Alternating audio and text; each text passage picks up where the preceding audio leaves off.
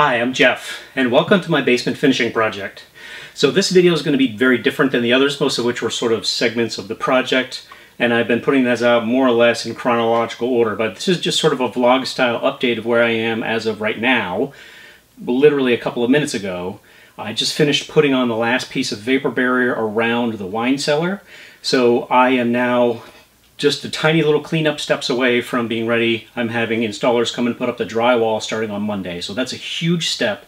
A lot of work got to this point, but I just want to sort of capture and document what everything looks like right now, because by the end of next week it's going to look completely different. In the meantime, I have more project style videos that are still in development. All the film is in the can. I just need to edit them and get them out. In the meantime, my son Mark has been putting out some really awesome content from his model making, 3D printing, etc. So I'm going to come towards you in the camera.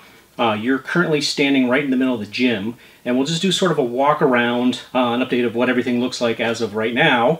And hopefully you'll enjoy this and be ready to see the big changes between now and the next couple of times that come to you. So thanks for watching. I really appreciate it. Okay, so right now we're standing right in the middle of the gym, and you saw that's the basement stairs I came down. Coming around this way, let me walk towards the back. You can see all the way across the gym space. So all the exterior envelope is completely insulated with fiberglass insulation.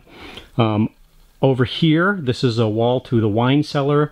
So wine cellar required insulation and vapor barrier because it's going to be different temperature and humidity inside. So that's what I just finished up. So there'll be a lot more about that to come.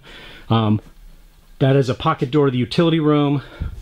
Over there is a pocket door to our sewage grinder, which is a requirement in my neighborhood.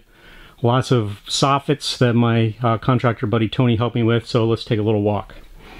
So as we come across here to the other side of the basement, all the way across this back wall is going to be storage. So you see that weird upside down pony wall? That is going to have barn doors hung from it all the way across. So this whole space back in there is going to be useful for storage. You can see I've started covering some of the things I can't move with plastic, ready for drywall and plaster. So from the stairs, now we're looking across into the entertainment space. So over on the other side of where that weird fridge is in the middle of the room, eventually there will likely be a pool table there. Coming across the stairs, eventually I'm going to build a bar across there. And then coming in through here, this is walking towards the custom wine cellar. I should turn the light on in here. This is now completely insulated, vapor barrier, ready for the drywall, and then all of the other work that's going to subsequently come. So that space also goes down underneath the stairs, so some of that's going to be useful for storage as well. Coming over here, behind this big 12-foot sheets of drywall, that is the powder room. Coming over this way, we're going to step through these barn doors and into the shop annex space. So this is really going to be lumber storage. I'm going to have a rolling rack over here that will take sheets of plywood, etc. Probably going to have lumber racks on this wall,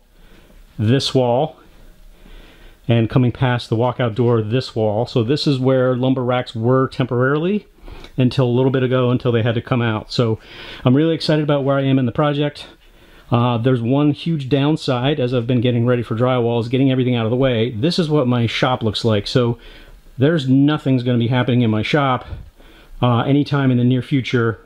This is just storage, all of our stuff, and of course my wine that is just waiting for space in the wine cellar. So no shop projects to come in the near term, but a lot more progress to be made in the basement. Thank you so much for watching.